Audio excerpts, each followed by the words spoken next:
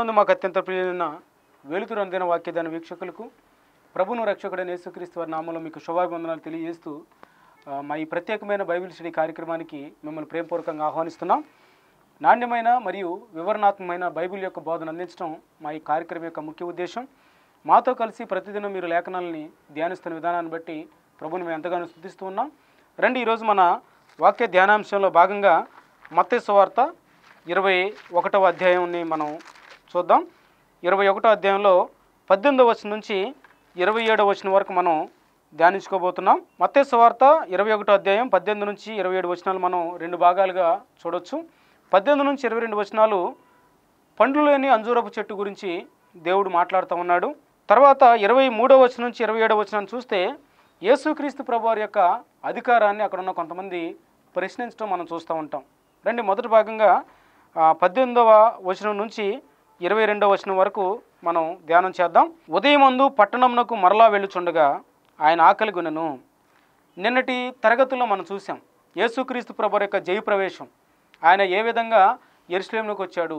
బేతనియా బేత్పగేలో ఉన్న ఆ గాడిద పిల్లను ఎక్కి అనేక మంది గాన ప్రతిగానాల మధ్యలో, అనేక మంది యొక్క హోసన్నా జయము అనుకో స్తోత్రాలు, ఆరాధన ఇవన్నీ అర్పిస్తున్న అర్పణల మధ్యలో ఆయన ఆర్భాటంగా యెరూషలేములోకి ఎంట్రీ అవ్వటం, ప్రవేశించటం.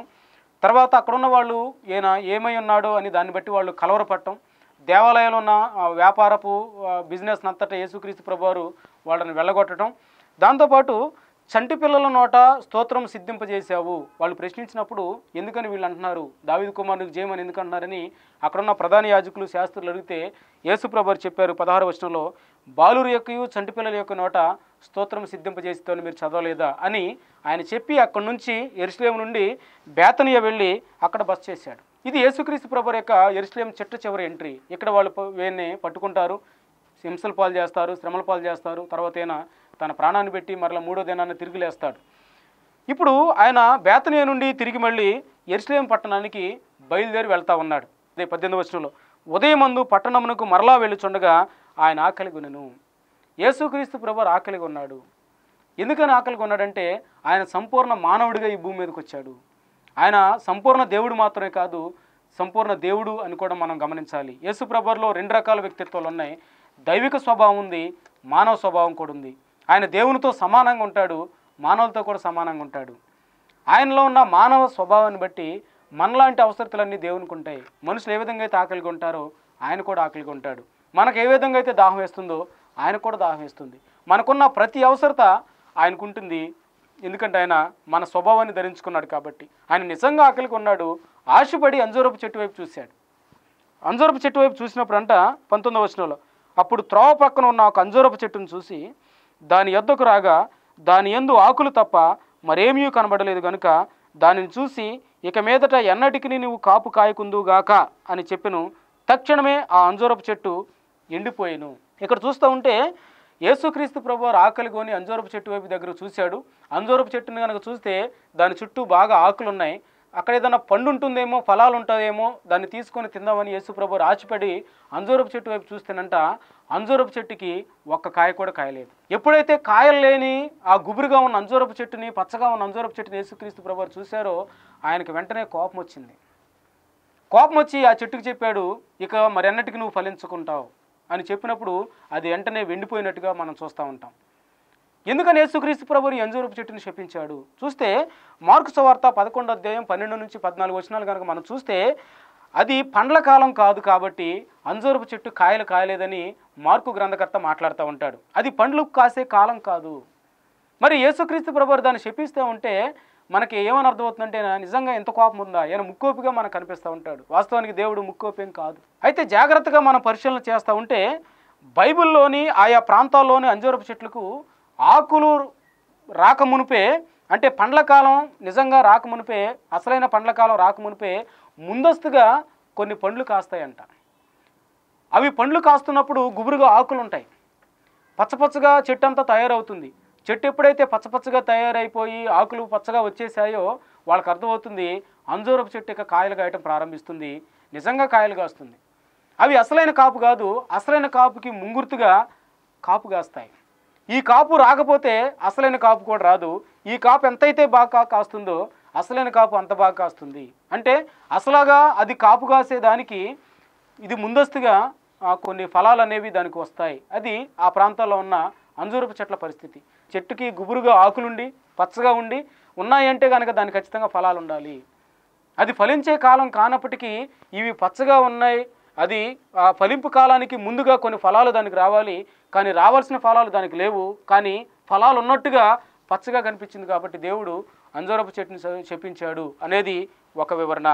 అంటే ఈ అంజూరపు చెట్టు ఇప్పుడు ముందస్తు కాపు కాయలేదు కాబట్టి మరన్నిటికీ కాపు కాయదు అని యేసుక్రీస్తు ప్రభువుకు తెలుసు కాబట్టి ఆయన దాన్ని శపించాడు అని బైబిల్ పండితులు మాట్లాడుతూ ఉంటారు. కొన్ని వివరణలు కనుక మనం చూస్తూ ఉంటే దేవుడు ఇశ్రాయేలుల్ని కొన్నిటితో దేవుడు పోల్చుకుంటూ వచ్చాడు. ఉదాహరణకి ద్రాక్ష తీగలు కనుక మనం చూస్తూ ఉంటే ద్రాక్ష తీగల్ని ఇశ్రాయేలుతో దేవుడు పోల్చాడు.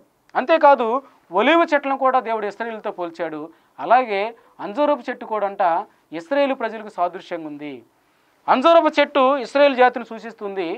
యేసుక్రీస్తు ప్రభువారు ఆ జాతి దగ్గరకు వచ్చినప్పుడు ఒప్పుకోలను సూచించే ఆకులు దానికి ఉన్నాయి, కానీ దేవుడు కోరుకున్న ఫలాలు వారిలో కనిపించట్లేదు. కాబట్టి దేవుడు అంజూరపు చెట్టుని శపించాడు. ఎందుకంటే యేసు ఆ జాతి నుండి పండే ఫలాల కోసం ఆకలిగా ఉన్నాడు. ఇశ్రాయేలు కోసం దేవుడు ఈ భూమి మీదకి వచ్చాడు, వాళ్ళని రక్షించడం కోసం వచ్చాడు, యోధేతరులను కూడా రక్షించడం కోసం వచ్చాడు.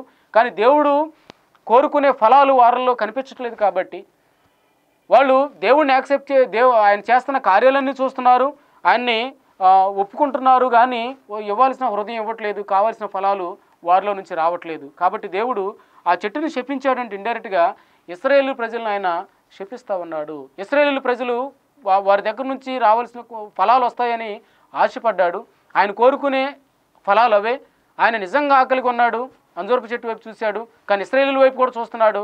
వాళ్ళు కూడా ఫలించాల్సిన విధంగా ఫలించట్లేదు, ఆయన తిరస్కరిస్తూ ఉన్నారు, ఇష్టం వచ్చినట్టుగా బ్రతుకుతూ ఉన్నారు. కాబట్టి దేవుడు ఆ ఇశ్రాయేలు జాతిని సూచించే అంజూరపు చెట్టును కూడా శపించాడంటే రాబోయే తీర్పుకు గుర్తుగా దేవుడు దీన్ని చేశాడు అని కొంతమంది బైబిల్ పండితులు మాట్లాడుతూ ఉంటారు. ఇంకొక వివరణ చూస్తే వారిలో తొలుత రావాల్సిన ఫలం వారిలో లేదు కనుక అపనమ్మకం గల ఆ ప్రజల్లో తర్వాత కూడా ఫలం ఉండదని ఆయనకు తెలుసు. ఆయన మరణం తర్వాత వీళ్ళలో ఫలాలు కనిపిస్తాయి. దానికి ముంగుర్తుగా ప్రవచన గ్రంథాల్లో నెరవేర్పులో భాగంగా మెస్సియాగా ఆయన వచ్చాడు కాబట్టి యెరూషలేము ఈయన చేర్చుకోవాల్సిన ప్రజలు చేర్చుకోవట్లేదు, ఈయనని తిరస్కరిస్తూ ఉన్నారు, రిజెక్ట్ చేస్తూ ఉన్నారు. అపనమ్మకం గల ఫలాలు వాళ్ళలో కనిపిస్తున్నాయి. ఇక తర్వాత కూడా వీళ్ళలో ఫలాలు ఉండవని దేవుడికి తెలుసు కాబట్టి దేవుడు ఆ ఉద్దేశంతో అంజూరపు చెట్టుని శపించినట్టుగా మనం చూస్తూ ఉంటాం. అయితే ఈ శాపం అనేది ఇశ్రాయేలుకి ఒక్కరికే పరిమితం అవ్వలేదు. ఇటువంటి పనిష్మెంటు ఇశ్రాయేలుకే పరిమితం కాలేదు. నేటి దినాల్లోనైనా నాటి దినాల్లోనైనా ఎవరైతే దేవుని మాటను పెడచెవిన పెడుతున్నారో, ఎవరైతే దేవుణ్ణి తిరస్కరిస్తున్నారో, దేవుణ్ణి తిరస్కరించిన ప్రతి జనాంగం, వాళ్ళు యూదులైనప్పటికీ ఇశ్రాయేలు కానివారు అయినప్పటికీ ఎవరైనప్పటికీ జాతితో భేదం లేకుండా, జాతి మత భేదాలు లేకుండా ప్రతి ఒక్కరిని ఆయన అంగీకరించని వారందరినీ దేవుడు పనిష్మెంట్ ఇస్తాడు, జడ్జిమెంట్ ఇస్తాడు, వాళ్ళకి తీర్పులో నిలబెట్టి నరకాగ్నిగుండాలకు వాళ్ళని పంపిస్తాడు అనేది దీనికి గుర్తుగా మనకు కనిపిస్తూ ఉంది. దేవుడు అంజూరపు చెట్టుని శపించడం వెనక ఇవన్నీ దాగి ఉన్నట్టుగా బైబిల్ పండితులు మాట్లాడుతూ ఉంటారు. అయితే ఈ పనిష్మెంట్ ఇశ్రాయేలీలకు మాత్రమే కాదు, మనం కూడా ఈ పనిష్మెంట్కి భయపడాలి. మనలో కూడా దేవుని వాక్యానికి విధేయత చూపించకపోతే, దేవుని మాటలు మనం పెడచెవిన పెడితే మనకు కూడా ఇటువంటి పనిష్మెంట్ ఉంది. ఆయన రక్షకుడికి అంగీకరించకపోతే, ఆయన కృప మీద మనం ఆధారపడకపోతే, యేసుక్రీస్తు ప్రభువుని మనం పక్కన పెడితే కనుక మనలో దేవుడు కోరుకునే ఫలాలు ఉండవు. కాబట్టి దేవుడు మనల్ని శపిస్తాడు, పనిష్మెంట్కి గురి చేస్తాడు, నిత్య నరకాగ్నిగుండానికి మనల్ని పంపిస్తాడు అనేది మనకి దీన్ని బట్టి అర్థమవుతూ ఉంది. 20 నుంచి 22 వచనాలు చూస్తే వాక్యం ఎలా సెలవిస్తుంది. శిష్యులు అది చూసి ఆశ్చర్యపడి అంజూరపు చెట్టు ఎంత త్వరగా ఎండిపోయినని చెప్పుకున్నారు. అందుకు యేసు, మీరు విశ్వాసం కలిగి సందేహపడకుండా ఎడల ఈ అంజూరపు చెట్టున కలిగిన దాన్ని చేయుట మాత్రమే కాదు, ఈ కొండను చూసి నువ్వు ఎత్తబడి సముద్రంలో పడవేయుదువు గాకని చెప్పిన ఎడల అలాగు జరుగునని మీతో నిశ్చయంగా చెప్తున్నాను. అంత మాత్రమే కాదు, మరియు మీరు ప్రార్థన చేయనప్పుడు వేటిని అడుగుదురో అవి దొరికినవని నమ్మిన ఎడల మీరు వాటన్నిటినీ పొందుదురని చెప్పాను. ఇక్కడ మనం చూస్తే యేసుక్రీస్తు ప్రభువారు ప్రార్థన సంబంధించిన కొన్ని విషయాలు వాళ్ళకి చెప్తా ఉన్నారు. గత తరగతుల్లో మనం చూసాం. మీరు విశ్వాసం కలిగి యేసుక్రీస్తు ప్రభువారు ఆయన శిష్యులు ఆ మోగ వ్యక్తిలో ప్రవేశించిన దెయ్యాన్ని వెళ్ళగొట్టలేకపోయారు. చాంద్రరోగం కలిగిన వ్యక్తిని బాగు చేయలేకపోయారు. అప్పుడు వాళ్ళ తండ్రి అడిగారు, ఇదిగో మీ శిష్యులు చేయలేకపోయారు, నువ్వు చేస్తావా అని అడిగితే యేసుక్రీస్తు ప్రభువారు చేశారు. శిష్యులను అక్కడ ఆయన తిట్టాడు, అపనమ్మకం గల ప్రజలారా, విశ్వాసం వారు లేని మూర్ఖతరం వారులారా, నేను ఎంతకాలం మీతో ఉంటాను, మీరు ఇవన్నీ చేయాలి, ఆయన చెప్పినప్పుడు వాళ్ళు మేము ఎందుకు చేయలేం ప్రభు అని చేయలేకపోయాం ప్రభు అని ఆయన అడిగారు. అప్పుడు ఆయన చెప్పారు, మీరు ఉపవాసం ద్వారా, ప్రార్థన ద్వారా, విశ్వాసం ద్వారా వీటన్నిటిని చేయగలుగుతారు అని చెప్పి, మీరు విశ్వాసంతో ఈ కొండను చూసి ఇది ఎత్తి అవకాడ వెళుతుందని మీరు అనుకుంటే కనుక అలా జరుగుతుంది, అంటే అసాధ్యమైనవన్నీ జరుగుతాయి అని గత తరగతిలో మనం చూసినప్పుడు, అంటే యూదుల్లో కొన్ని సామెతలు ప్రచారాల్లో ఉన్నాయి. ఏదైనా ఒక పని డిఫికల్ట్ అనిపించినప్పుడు, ఏదైనా ఒక పని అసాధ్యంగా అనిపించినప్పుడు, అసాధ్యమైన పనిని ఎవరన్నా చేస్తున్నారంటే ఇటువంటి సామెతలు వాడేవాళ్ళు. ఇదిగో కొండనెత్తి అటువైపు పడేయి, ఈ కొండనెత్తి నువ్వు సముద్రంలో పడేస్తావంటే మనం ప్రార్థన చేసినప్పుడు దేవుడు అటువంటి కష్టతరమైన కార్యాలు కూడా చేస్తాడు. నిజంగా లిటరల్గా కొండ ఎత్తి సముద్రంలో పడేస్తామని కాదు దాని అర్థం. కష్టతరమైనవి, మానవులకు అసాధ్యమైన వాటిని దేవుడు సాధ్యపరుస్తాడు ఎప్పుడంటే మనం ప్రార్థన చేసినప్పుడు. అయితే ఇక్కడ లాస్ట్లో చూస్తే, మీరు ప్రార్థన చేయనప్పుడు వేటిని అడుగుతారో అవి దొరికినవని నమ్మని ఎడల వాటన్నిటినీ పొందుతారని చెప్పాను. అంటే మన ప్రార్థనలో విశ్వాసం ఉండాలి, మన ప్రార్థనలో నమ్మకం ఉండాలి. నమ్మకం కలిగి మనం దేవుడిని అడిగినప్పుడు అంట దేవుడు అన్నిటినీ మనం దయచేస్తాడు. అంటే ఇటువంటి వాక్యాలు మనం చూస్తున్నప్పుడు వీటిని క్లియర్గా ప్రార్థన గురించి బైబిల్లో మరి ఎక్కడ రాసిపెట్టి ఉంచాడో వాటిని కూడా మనం పరిగణలోకి తీసుకోవాలి. నిజంగా నేను అడిగినవన్నీ దేవుడు ఇస్తాడంటే ఎవడు? నా పిల్లలు అడిగినవన్నీ నేను ఇవ్వను. ఎందుకని నేను ఇవ్వనంటే వాళ్ళకి ఏది అవసరమో చూసి నేను ఒక తండ్రిగా నా బాధ్యత అది. వాళ్ళకి అవసరమైన ఏవి, వాళ్ళకి మంచివేంటి, వాళ్ళకి హాని కలిగించేవేంటి, వాటన్నిటిని నేను బేరీజ్ వేసుకొని వాళ్ళకి హాని కలిగించేవి ఒకవేళ పొరపాటున నా బిడ్డలు అడిగినప్పటికీ నేను వాటిని ఇవ్వను. ఒక తండ్రిగా వాళ్ళ యొక్క క్షేమక సమాచారాలు తెలుసుకొని వాళ్ళకి అవసరమైంది ఏంటి అనేది నేను చూసుకొని వాళ్ళకి అవసరమైందే నేను ఇస్తాను, వాళ్ళకి మేలు కలిగేదే నేను ఇస్తాను, వాళ్ళకి మంచిదే నేను ఇస్తాను. కానీ వాళ్ళు అడిగిన ప్రతిదీ ప్రపంచంలో ఏ తండ్రి కూడా ఇవ్వడు. దేవుడు కూడా ఇక్కడ ఈ చివరి భాగాన్ని కనుక చూస్తే మనం అడిగినవన్నీ ఇస్తాడంటే దాని అర్థం అవన్నీ ఆయన చిత్తానుసారంగా ఉంటేనే. మనం ఏమడిగినా ఆయన చిత్తానుసారంగా ఉంటేనే ఆయన మనకు దయచేస్తాడు.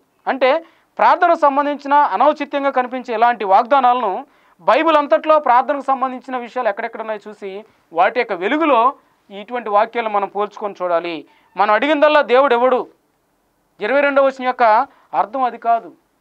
దేవునికి అసాధ్యమైనది ఏది లేదు, వాస్తవమే. కానీ ఆయనకు అసాధ్యమైనది ఏది లేదు కదని చెప్పి మనం అడిగిన ప్రతిదీ ఆయన ఇస్తాడనుకుంటే ఎవడు? మనం ఏదైతే అడుగుతున్నామో అది ఆయన చిత్తానుసారంగా ఉంటేనే, అది మనకు ప్రయోజనకరంగా, ఆయన నామానికి మహిమకరంగా ఉంటేనే, ఆయన చిత్తానికి ఇష్టకరంగా ఉంటేనే ఆయన మనకు దయచేస్తాడు. కానీ మన భోగేచ్చుల కోసం మనం అడిగితే, యాకోబు మాట్లాడుతుంటాడు తన పత్రికలో, మనం ఏది అడిగినా మన భోగేచ్చుల మీద అడుగుతున్నాం, మన విలాసవంతమైన జీవితాల కోసం మనం అడుగుతుంటే దేవుడు ఎవడు? మన భోగేచ్చుల నిమిత్తం, మన పాప భ్రష్టత్వంలో నుంచి కొన్ని అడుగుతూ ఉంటే అన్నిటిని ఆయన దయచేయడు. ఎందుకని దేవునికి అది ఒకటే పని కాదు, ఆయన దేవుడు. ఏది మనకు కావాలో ఏది మనకు కాకూడదో మనకంటే ఎక్కువగా దేవునికి తెలుసు. దేవుడు అంటాడు, ఏం త్రాగుదుమో, ఏం ధరించుకుందుమో, ఏం తిందుమని మీరు మీ బాడీ గురించి ఏం ఆలోచించుకోవద్దు. నా రాజ్యాన్ని నీతిని మొదట వెతకండి, మీరు ఏం తినాలి, ఏం తాగాలి, ఏం ధరించుకోవాలి అనేది దేవుడు చూసుకుంటాడు. మన ప్రార్థనలకి చాలాసార్లు జవాబులు రాకపోవడానికి గల కారణం ఏంటంటే మనం ఆయన చిత్తానుసారంగా అడగట్లేదు. ఆయన హృదయం ఏంటో మనకు అర్థం కావట్లేదు. ఆధారపడాల్సినంతగా ఆయన మీద మనం ఆధారపడట్లేదు. అర్థం చేసుకోవాల్సినంత ఇంకా మనం దేవుడిని గుణ లక్షణాలను అర్థం చేసుకోలేకపోతున్నాం.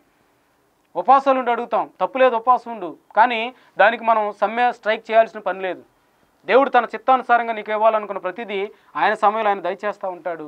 విశ్వాసంతో నమ్మకంతో మనం ఎదురు చూస్తూ ఉండాలి, దాన్ని మనం దృష్టిలో పెట్టుకోవాలి. అంతే తప్ప మనం అడిగిన ప్రతిదీ దేవుడు ఇస్తాడని అనుకుంటే పొరపాటే. ఆయన చిత్తానుసారంగా లేనప్పుడు ఆయన రిజెక్ట్ అంటాడు. బైబిల్లో చాలా ప్రార్థనలు సమాధానం లేని ప్రార్థనలు కనిపిస్తూ ఉంటాయి, మరికొన్ని ప్రార్థనలు దేవుడు సమాధానం ఇచ్చినట్టుగా కనిపిస్తూ ఉంటాయి. ఎందుకని దేవుడు కొన్నిటి జవాబు ఇవ్వట్లేదంటే అవి దేవుని దృష్టిలో అవి ఆయన చిత్తానుసారంగా లేవు. మన భోగేచ్చుల నిమిత్తమో, మన విలాసవంతమైన జీవితాల నిమిత్తమో, మనకి ఇంకా పేరు ప్రఖ్యాతులు రావాలన్నా వాటి కోసమో మనం అడిగితే కనుక దేవుడు వాటిని దయచేయుడు అనేది మనం గమనించాలి. మరొక కోణంలో చూస్తే నిజంగా మనం ప్రార్థనలో విశ్వాసం ఉంచినప్పుడు, ప్రభు మహిమకరంగా కొన్ని కావాలి అని మనం పట్టుబట్టినప్పుడు దేవుడు ఖచ్చితంగా వాటిని దయచేస్తాడు. నువ్వు ఎత్తబడి ఈ కొండను చూసి ఎత్తబడి సముద్రంలో పడవేదుగా కానీ అనగానే అది పడుతుందని చెప్పాడు. విశ్వాసంతో మనం అడిగినప్పుడు ప్రభునామ మహిమార్థం, దేవుణ్ణి మనం గణపరచాలన్న దృష్టితో, దేవుని కార్యాలు లోకం చూడాలన్న దృష్టితో మనం కనుక అడిగితే దేవుడంట వాటికి జవాబు ఇస్తాడు. వేటికి జవాబు ఇవ్వడు అంటే మన శరీరాన్ని సుఖపెట్టుకోవటం కోసం, లేకపోతే మనల్ని అందరూ గొప్పగా చెప్పుకోవటం కోసం, సౌఖ్యాల కోసం, విలాసవంతమైన జీవితాల కోసం, లగ్జరీస్ కోసం అడిగితే దేవుడు దయచేయడు. మనం అడిగిన ప్రతిదీ ఇవ్వడేమో కానీ మనకి ఏదైతే అవసరమో దేవుడు దాన్ని దయచేస్తూ ఉంటాడు. పరలోక ప్రార్థనలో దేవుడు మనకు నేర్పాడు, మా అనుదినాహారం నేడు మాకు దయచేయి ప్రభువా. ఈరోజు అవసరం ఏంటో అడగాలంట. దాని అర్థం ఏంటంటే ఈరోజు అవసరం ఏంటి? ప్రతిదినం మనం దేవుని మీద ఆధారపడాలి. ప్రతిదినం డైలీ బ్రెడ్ కోసం కడుపులోకి అన్నం వెళ్ళాలంటే దేవుని మీద ఆధారపడాలి. ఆయన కృప లేకపోతే మనం తృప్తిగా తిని భుజించి సంతోషంగా ఉండలేం. కాబట్టి అనుదినాహారం నేడు మాకు దయచేయంటే ఈరోజు అవసరం ఏంటి, ఈరోజు అక్కరేంటో ప్రభుకి మనం చెప్పుకోవాలి. నెల రోజులు తర్వాత, సంవత్సరం తర్వాత, ఇంకో సంవత్సరం తర్వాత వాటి గురించి తర్వాత అడుగుదాం. ఈరోజు అవసరం ఏంటి ప్రభు దగ్గరికి మనం చెప్పుకోవాలి. కానీ మనం అత్యాశతో దురాశకు పోయి ఆ దుఃఖాన్ని మనం కొని తెచ్చుకోకూడదు. దాన్ని మనం దృష్టిలో పెట్టుకోవాలి. రెండో భాగంలోకి మనం వెళ్తే కనుక 23వ వచనం నుంచి 27వ వచనాన్ని కనుక మనం చూస్తే మరొక సన్నివేశం మనకు కనిపిస్తూ ఉంది. యేసుక్రీస్తు ప్రభువారి యొక్క అధికారాన్ని కొంతమంది ప్రశ్నించడం మనం చూస్తూ ఉన్నాం. చూడండి, 23వ వచనాన్ని నేను చదువుతున్నాను. ఆయన దేవాలయంలోకి వచ్చి బోధించుండగా ప్రధాన యాజకులను ప్రజల పెద్దలను ఆయన యొద్దకు వచ్చి, ఏ అధికారం వల్ల నీవు ఈ కార్యములను చేయుచున్నావని ఆయన అడిగాను. ఈ అధికారం వల్ల నీ కార్యములు చేయుచున్నావు, ఈ అధికారం ఎవడు నీకు ఇచ్చినని అడుగగా. అంటే యేసుక్రీస్తు ప్రభువారి యొక్క అధికారాన్ని అక్కడున్న పెద్దలు కానీ ప్రధాన యాజకులు కానీ ప్రశ్నిస్తూ ఉన్నారు. ఏ అధికారాన్ని బట్టి ఇటువంటి కార్యాలను చేస్తున్నావు? ఎటువంటి కార్యాలు ఆయన చేశాడు? అంతకుముందే కుంటివారిని స్వస్థపరిచాడు. ఆయన దగ్గరకు వచ్చిన అవసరతలు ఉన్న వాళ్ళని గుర్తించి వాళ్ళ యొక్క నీడ్స్, అవసరతలన్నీ ఆయన తీర్చాడు. ఇవన్నీ చేస్తూ ఉంటే అంజూరపు చెట్టుని చెప్పించాడు, ఇందాక మనం చూసాం. ఇవన్నీ చూస్తూ ఉంటే అక్కడున్న శాస్త్రులకి, పరిసయ్యులకి, లేకపోతే అక్కడున్న పెద్దలకి డౌట్ వచ్చింది. ఏ అధికారం వల్ల ఇటువంటి నువ్వు చేస్తున్నావు అని ఆయన ప్రశ్నించారు. 24వ వచనంలో యేసు, నేను మిమ్మల్ని ఒక మాట అడుగుదును, అది మీరు నాతో చెప్పిన ఎడల నేనును ఏ అధికారం వల్ల ఈ కార్యములు చేస్తున్నానో అది మీతో చెప్పుదును. వాళ్ళు అడిగిన ప్రశ్నకు యేసుక్రీస్తు ప్రభువారు మరొక ప్రశ్న అడుగుతూ ఉన్నారు. 23వ వచనం వాళ్ళు అడిగారు. అంటే వాళ్ళ ఉద్దేశం ఏంటంటే యేసయ్య ఇచ్చే సమాధానం ఏదైనా ఆయనను ఉచ్చులో పడేయటానికి వాళ్ళు అడిగారు. ఏ అధికారం వల్ల నువ్వు వీటిని చేస్తున్నావంటే దేవుని కుమారుడిగా ఆ అధికారంతో నేను చేస్తున్నాడంటేనేమో దేవదోష నేరం కింద ఆయన్ని ఉచ్చులో పడేయాలని వాళ్ళు ప్రయత్నం చేశారంట. లేదు, మానవాధికారంతో, మనుషుల అధికారంతో ఇటువంటి నేను చేస్తున్నానంటే కనుక ఇది రాజద్రోహ నేరంగా పరిగణించబడుతుందని, ఈ విధంగా ఆయన దైవిక అధికారంతో నేను చేస్తున్నానంటేనేమో దేవదోష నేరం అంటున్నారు, మనుషుల అధికారంతో నేను చేస్తున్నానంటేనేమో రాజద్రోహ నేరం అంటున్నారు. అంటే ఆయన చెప్పేది ఎస్ అన్నా నో అన్నా, అవునన్నా కాదన్నా, దేవుని దగ్గర నుంచి నేను చేస్తున్నానన్నా మనుషుల దగ్గర నుంచి చేస్తున్నానన్నా ఏదో ఒక విధంగా ఆయన ఉచ్చులో పడవేసి ఆయనను ఇబ్బందులకు గురి చేయడానికి, చిక్కుల్లో పెట్టడానికి వాళ్ళు ఈ ప్రశ్న అడిగినట్టుగా చూస్తూ ఉంటాం. అందుకనే యేసుక్రీస్తు ప్రభువు వాళ్ళకి నేరుగా సమాధానం చెప్పలేదు, మరొక ప్రశ్న నేను అడుగుతున్నాడు. రేస్ నేను చెప్తాను, ఏ అధికారం నేను చేస్తున్నానో నేను మీకు చెప్తాను. అయితే నేను కూడా మిమ్మల్ని ఒక ప్రశ్న అడుగుతున్నాను. ఏంటి ఆ ప్రశ్న అంటే 25వ వచనంలో, యోహాను ఇచ్చిన బాప్తీసం ఎక్కడి నుండి కలిగినది? పరలోకం నుండి కలిగినదా, మనుషుల నుండి కలిగినదని వారిని అడిగాను. ఇక్కడ వారిని ఒక ప్రశ్న యేసుక్రీస్తు ప్రభువు అడుగుతున్నారు. యోహాను ఇచ్చిన బాప్తీసం ఎక్కడి నుండి కలిగింది అంటే, యోహాను బాప్తీసం అంటే యోహాను యొక్క పరిచర్య అని అర్థం. అంటే యేసు ప్రభువు అడిగిన ప్రశ్న ఏంటంటే, యోహాను పరిచర్య చేయడానికి అధికారం ఎవరిచ్చారు? అది యేసుక్రీస్తు ప్రభువు యొక్క అసలు ప్రశ్న. యోహాను ఇచ్చిన బాప్తీసం అంటే అర్థం ఆయన యోర్దాను నదిలో అనేక మందికి బాప్తీసం ఇచ్చాడని కాదు. దానికి ముందు ఆయన చేసిన పరిచర్య, ఆ బాప్తీసం వెనక ఉద్దేశం ఏంటి? వారి పాపాలను ఒప్పుకుంటూ వాటి గురించి పశ్చాత్తాపడుతూ వాళ్ళు ముందుకొచ్చారు. అంత మాత్రం కాదు, యోహాను ఎవరినైతే ప్రకటించాడో ప్రభు యొక్క మార్గాలు సరళం చేసుకుంటూ, మెట్ట పిల్లలన్నీ సమానం చేసుకుంటూ యోహాను యేసుక్రీస్తు ప్రభువుని ప్రకటించాడు.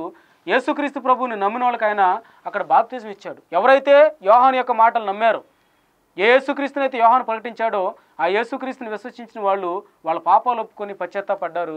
యోహాను బాప్తీసం అనేది పశ్చాత్తాపానికి సంబంధించింది.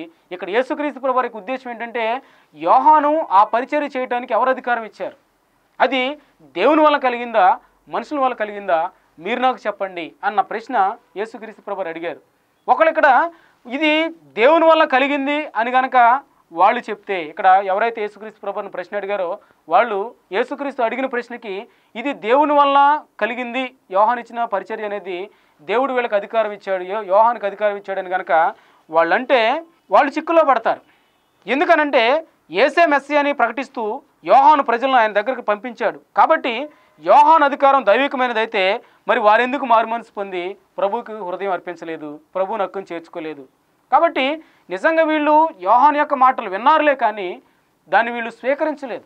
దైవిక శక్తితో ఇది యోహాను చేస్తున్నాడు, యోహాను పరిచర్య దైవిక సంబంధమైందని వాళ్ళు అంటే, యోహాను పరిచర్యలో భాగంగా యేసుక్రీస్తు ప్రభువుని ప్రకటించాడు కాబట్టి ఆ యేసుక్రీస్తు ప్రభువుని వీళ్ళు అంగీకరించి తీరాలి. మెస్సీయాగా, అభిషిక్తుడుగా, దావీదు సింహాసనాన్ని అధిష్ఠించే వ్యక్తిగా వీళ్ళు యేసుక్రీస్తు ప్రభువుని చేర్చుకోవాలి. కానీ అలా చేర్చుకోవట్లేదు కాబట్టి వాళ్ళు దాన్ని అది దైవిక సంబంధమైన అనలేకపోతున్నారు. లేదు ఇది మనుషుల వలన కలిగిందని అంటే గనక అప్పటికే యోహాను ప్రవక్తగా ప్రాచుర్యం పొందాడు. చిట్ట చివరి ప్రవక్తల్లో ఒక ప్రవక్త యోహాను. ఆయన ప్రవక్త అని ప్రజలు అనుకుంటున్నారు. కాబట్టి ఎప్పుడైతే యోహాను పరిచర్య ఇది మానవ సంబంధమైంది అంటారో ప్రజల్లో నుంచి వ్యతిరేకత వస్తుంది. యోహాను దేవుని వద్ద నుంచి పంపలేదంటే ప్రజలు తిరగబడతారు. ఎందుకంటే యోహాను ఒక ప్రవక్తగా ప్రజలు అంగీకరించారు. కాబట్టి రెండు విధాల వీళ్ళు చిక్కుల్లో పడుతున్నారు. వాస్తవానికి యేసుక్రీస్తు ప్రభువుని చిక్కుల్లో పెట్టడానికి ప్రశ్న అడిగారు. అయ్యా ఏ అధికారంతో ఈ పనులు చేస్తున్నావు అని వాళ్ళు అడిగితే, ఒకవేళ ఇది దైవిక అధికారంతో నేను చేస్తున్నానంటేనేమో దేవునికి దేవదోషణ ఇతను చేస్తున్నాడని తిరగబడి అది గవర్నమెంట్కి అప్పగించి చంపేయడానికి ప్రయత్నం చేస్తున్నారు. లేదు మనుషుల అధికారంతో నేను ఇది చేస్తున్నానంటే కనుక రాజద్రోహ నేరం కింద ఎవరు నీకు పర్మిషన్ ఇచ్చారు? రాజద్రోహ నేరం కింద ఎక్కడున్న రోమా గవర్నమెంట్ నువ్వు తిరస్కరిస్తున్నావు. కాబట్టి రాజద్రోహ నేరం ఆయన మీద మోపటానికి ప్రయత్నం చేస్తున్నారు. దేవదోష నేరం కూడా ఆయన మీద మోపాలన్న ఆ చిక్కుల్లో ఆయన పెట్టడానికి వీళ్ళు ప్రశ్న అడిగారు. కానీ ఇక్కడ ఎవరైతే ప్రశ్న అడిగారో వాళ్లే చిక్కుల్లో పడుతున్నారు ప్రజలందరూ ఎదుట. యేసుక్రీస్తు ప్రభువారు తెలివిగా ఇదిగో యోహాను ఇచ్చిన పరిచర్య బాప్తిజం ఎక్కడి నుంచి కలిగింది అని ప్రశ్నించారు. ఇది దేవుని వల్ల కలిగిందని చెప్తేనేమో యోహాను పరిచర్య యేసుక్రీస్తు ప్రభువారి గురించే కాబట్టి యేసుక్రీస్తు ప్రభువారిని వీళ్ళు అంగీకరించాలి. కానీ అంగీకరించకుండా వీళ్ళు దూరంగా రిజెక్ట్ చేస్తున్నారు కాబట్టి అలా అనలేకపోతున్నారు. ఒకవేళ మనుషుల వల్ల కలిగిందంటేనేమో అప్పటికే యోహాను ప్రజల్లో ప్రవక్తగా పేరు పొందాడు కాబట్టి అక్కడున్న ప్రజలే తిరగబడతాయి, రాళ్లతో కొట్టేస్తారు ఇక్కడున్న యాజకుల్ని సంఘ పెద్దలందరినీ. కాబట్టి వీళ్ళు చిక్కుల్లో పడ్డారు. వాస్తవానికి యోహాను ఎవరి చేత పంపబడ్డాడంటే దేవుని చేత పంపబడ్డాడు. యోహాను పరిచర్య దైవిక సంబంధమైందని అందరికీ తెలుసు. అది కూడా వాళ్ళు అంగీకరించాల్సిందే. అది మనుషుల వల్ల కలిగింది కాదు. దేవుడే యోహాన్ని ప్రత్యేకంగా పంపించాడు యేసుక్రీస్తు ప్రభువారి కంటే ముందు. ఎందుకని? ప్రభు యొక్క మార్గాలు సరళం చేయటం కోసం, ప్రభు మార్గాన్ని సిద్ధపరచడం కోసం యోహాను పంపబడ్డాడు. అది దైవిక సంకల్పం. కానీ వీళ్ళు దాన్ని అంగీకరించట్లేదు కాబట్టి వీళ్ళే చిక్కుల్లో పడ్డారు. అప్పుడు యేసుక్రీస్తు ప్రభువారు వాళ్ళకి సమాధానం చెప్పలేదు. 26వ వచనంలో, మనుషుల వల్ల చెప్పిదమా జనులకు భయపడుతున్నాము, అందరూ యోహాను ప్రవక్త నించున్నారని తమలో తాము ఆలోచించుకొని మాకు తెలియదని యేసునకు ఉత్తరం ఇచ్చిరి. 27వ వచనం ఇస్తున్నారు. అందుకు ఆయన, ఏ అధికారం వల్ల ఈ కార్యం నేను చేయుచున్నానో అది మీతో చెప్పను. వాళ్ళు అడిగిన ప్రశ్నకి యేసు ప్రభువారు సమాధానం చెప్పలా. నేను ఒక ప్రశ్న అడుగుతున్నారు, నా ప్రశ్నకి మీరు ఆన్సర్ చెప్తే ఇదిగో మీకు నేను చెప్తాను, నేను ఏ అధికారాన్ని బట్టి ఇది నేను చేస్తున్నాను నేను మీకు చెప్తాను. నా ప్రశ్నకు మీరు సమాధానం చెప్పనన్నారు కాబట్టి నేను కూడా మీ ప్రశ్నకు సమాధానం చెప్పను. యేసు ప్రభువారు తెలియక కాదు, యేసు ప్రభువారు తెలిసి కూడా వాళ్ళకి ఆ సమయంలో యేసు ప్రభువారు అడిగిన ప్రశ్నకు వాళ్ళు సమాధానం చెప్పలేదు కాబట్టి నేను కూడా మీ ప్రశ్నకు సమాధానం చెప్పను. ఎందుకని? వాళ్ళు ఈయన చిక్కుల్లో పెట్టాలన్న దురుద్దేశంతో అడిగారు. వాళ్ళు ప్రశ్న అడిగిన దాని వెనక యథార్థత లేదు, వాళ్ళు ప్రశ్న అడిగిన దాని వెనక ఉద్దేశం వేరే విధంగా ఉంది. కాబట్టి యేసుక్రీస్తు ప్రభువారు జవాబు చెప్పకుండా పంపించేస్తున్నారు. 28వ వచనంలో 27వ వచనం వరకు మనం ముగిస్తూ ఉన్నాం. కాబట్టి ఈరోజు కనుక లేఖన భాగాలు మనం ధ్యానిస్తూ ఉంటే రెండు విషయాలు మనం చూసాం. ఒకటి, యేసుక్రీస్తు ప్రభువారు అంజూరపు చెట్టుని శపించడం మనం చూసాం. యేసుక్రీస్తు ప్రభువారు అంజూరపు చెట్టుని శపించినప్పుడు మనకు కొన్ని విషయాలు అర్థమవుతూ ఉన్నాయి. ప్రతి వ్యక్తిలో ప్రతి జాతిలో ఆయన కొన్ని ఫలాలు కోరుకోవాలని ఆశపడుతున్నాడు. తన కాలం కానిదైనప్పటికీ అంజూరపు చెట్టు కాపుకు ముందుగా మరొక కాపు కాస్తుంది కాబట్టి అది ఆ కాపు కాయట్లేదు కానీ గుబురుగా కనిపిస్తుంది, లేని డాంబికాన్ని ప్రదర్శిస్తుంది. ఈయన ఆకలి కొని దానిలో ఫలాలు లేకపోతే దాన్ని శపించాడు. ఈ అంజూరపు చెట్టు ఇశ్రాయేలు ప్రజలను సూచిస్తూ ఉంది. ఒలివ చెట్టు ఏ విధంగా అయితే ఇశ్రాయేలు ప్రజలు సాదృశ్యంగా ఉందో, ద్రాక్ష తీగలు ఏ విధంగా అయితే ఇశ్రాయేలు ప్రజలు సాదృశ్యంగా ఉన్నాయో, అంజూరపు చెట్టు కూడా ఇశ్రాయేలు ప్రజలకు సాదృశ్యంగా ఉంటుంది. ఇశ్రాయేలు జాతి ప్రజలు ఈయన అంగీకరించి ఈయనకు హృదయాలు అర్పించి దేవుడు కోరుకునే ఫలాలు వారిలో ఉంటాయని యేసుక్రీస్తు ప్రభువు ఆశపడి ఆకలి కొని ఆదృక్పదంతో ఇశ్రాయేలు ప్రజలను చూస్తూ ఉంటే వారు ఈయన్ని చేర్చుకోకుండా తిరస్కరించడం ప్రారంభించారు. దేవుడు అందుకనే తను తీర్పు చెప్పబోయే జడ్జిమెంట్ని గుర్తు చేస్తున్నాడు. రేపొద్దున తీర్పు దినంలోనూ ఎవరైతే యేసుక్రీస్తు ప్రభువుని అంగీకరించట్లేదో, ఎవరైతే యేసుక్రీస్తు ప్రభువుని తిరస్కరించిన ప్రతి వ్యక్తిని, అంగీకరించిన ప్రతి వ్యక్తిని యేసుక్రీస్తు ప్రభువారు తీర్పులో నిలబెట్టి వారిని నిత్య నరకాగ్నిగుండానికి పంపిస్తాడు. లోకంలో రెండు రకాల వ్యక్తులు ఉన్నారు. యేసుక్రీస్తు ప్రభువుని అంగీకరించిన వాళ్ళు ఉన్నారు, యేసుక్రీస్తు ప్రభువుని అంగీకరించిన వాళ్ళు ఉన్నారు. యేసుక్రీస్తు ప్రభువుని ఎవరైతే రక్షకుడు అంగీకరించారో వాళ్ళు దేవుని పిల్లలు అనబడ్డారు. దేవుని పిల్లలు అనబడిన ప్రతి ఒక్కరూ పరలోక రాజ్యంలోకి వెళ్తున్నారు. యేసు ప్రభువుని అంగీకరించిన ప్రతి వ్యక్తి సాతాను సంబంధులుగా ఉన్నారు, లోక సంబంధులుగా ఉన్నారు, అవిశ్వాసులుగా బ్రతుకుతున్నారు.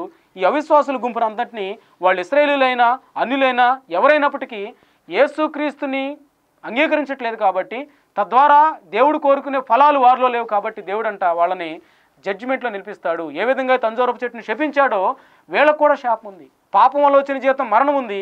ఆ మరణానికి దేవుడు ఇశ్రాయేలునైనా అప్పగిస్తాడు, యూదేతరులైనా అప్పగిస్తాడు, అన్యులైనా అప్పగిస్తాడు, సమరయులైనా అప్పగిస్తాడు. ఎవరైనప్పటికీ, ఏ జాతి ప్రజలైనప్పటికీ ఆయన అంగీకరించిన ప్రతి వ్యక్తికి పనిష్మెంట్ ఉంది, జడ్జిమెంట్ ఉంది అనేది అంజూరపు చెట్టు విషయంలో మనం అర్థం చేసుకుంటాం. అంత మాత్రమే కాదు, మరి యేసుక్రీస్తు ప్రభువారిని వీళ్ళు చిక్కుల్లో పెట్టాలని చెడు దృక్పథంతో ప్రశ్న అడిగారు. ఏ అధికారంతో నువ్వు చేస్తున్నావు? దాన్ని సంతోషంగా అంగీకరించాల్సిన ప్రజలు ఏ అధికారంతో నువ్వు చేస్తున్నావు అని యేసుక్రీస్తు ప్రభువారిని అడిగినప్పుడు, నేను కూడా మిమ్మల్ని ఒక ప్రశ్న అడుగుతున్నాను, యోహాను యొక్క పరిచర్య దేవుని వల్ల కలిగిందా, మనుషుల వల్ల కలిగిందా? అది దేవుని వల్ల కలిగిందని మీరు చెప్తారా, మనుషుల వల్ల కలిగిందని మీరు చెప్తారా? వాస్తవానికి యోహాను యొక్క పరిచర్య దేవుని వల్లనే కలిగింది, కానీ దాన్ని వాళ్ళు అంగీకరించలేకపోతున్నారు. యేసు ప్రభు వారిని చిక్కులు పెట్టాలి, దేవదోషణన్నా ఆయన చేయాలి, లేకపోతే రాజద్రోహం నేరమన్నా ఆయన చేయాలి, ఏదో ఒకటి ఈయన చేత మనం చేపించాలని, చిక్కుల్లో పెట్టాలని చెప్పి యేసుక్రీస్తు ప్రభు ఒక చెడు ఉద్దేశంతో వాళ్ళు ప్రశ్న అడిగితే ఆయన దానికి సమాధానం చెప్పక మరొక ప్రశ్న ఆయన సంధించాడు. యోహాను ఎవరినైతే ప్రకటించారో ఇది దైవిక సంబంధం అయితే ఆ క్రీస్తుని మీరు అంగీకరించాలి, మారు మనసు పొందాలి, మీ పాపాల నిమిత్తం పశ్చాత్తాపడాలి, కానీ మీరు అలా చేయట్లేదు. కాబట్టి యోహాను దైవిక సంబంధం అని మీరు ఒప్పుకోలేకపోతున్నారు. అంతేకాదు, యోహాను మనుషుల వల్ల పంపబడ్డాడంటే కాదు, అప్పటికి ఆయన ప్రవక్తగా ప్రజలు గుర్తించారు, వాళ్ళు తిరగబడతారు. కాబట్టి యేసుక్రీస్తు ప్రభు వారి గురించి మనం ఏమనుకుంటున్నాం? ఆయన మన కోసం వచ్చాడని మనం గ్రహిస్తున్నామా లేదా? యేసుక్రీస్తుని ప్రశ్నించే అంత ధైర్యం ఎవరు చేయకూడదు. ఆయన కార్యాలకు మన తలంచి అంగీకరించాల్సింది తప్ప యేసుక్రీస్తు ప్రభు వారిని ఏ వ్యక్తి ప్రశ్నించడానికి వీల్లేదు. ఆయన కార్యాలన్నీ దైవ చిత్తానుసారంగా జరిగించుకుంటూ వెళ్ళాడు. దేవుడు చెప్పాడు, యేసుప్రభు వారు చెప్పారు, తండ్రి నువ్వు నా చేతికి ఇచ్చిన పని యావత్తు నేను సంపూర్తి చేసి ఈ భూమి మీద నేను నీ నామాన్ని మహింపరిచాను, ఇంకా నేను చేయడానికి ఏం మిగిలిలేదు, ఇదిగో నా ఆత్మ నీకు అప్పగిస్తున్నానని యేసుక్రీస్తు ప్రభు వారు కల్వరి శిలువలో తన ప్రాణాన్ని పెట్టాడు. ఏ ఉద్దేశంతోనైతే ఈ భూమి మీదకి వచ్చాడు, ఆయన తన ఉద్దేశాలు నెరవేర్చుకుంటూ వెళ్ళిపోతూ ఉన్నాడు. కాబట్టి అంజూరపు చెట్టు లాంటి డాంబికత్వం మనలో ఉందా లేదా పరిశీలన చేసుకుందాం. దేవుడు ఆశించే ఫలాలు మనలో ఉంటున్నాయా లేదా? ఆ ఫలాలు లేకపోతే రేపు దేవునికి ఏమని సమాధానం మనం చెప్తాం?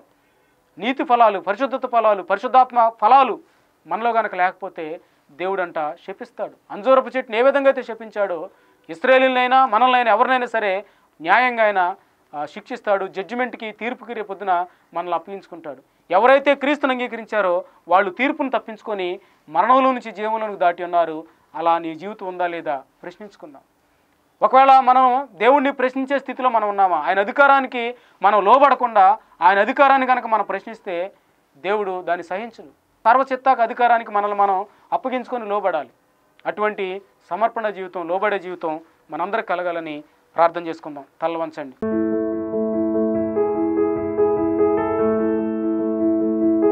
మహాపరిశుద్ధుల జీవాధిపతి అయిన ప్రభువా, నీ పరిశుద్ధ నామాన్ని బట్టి వందనాలు, స్తోత్రాలు.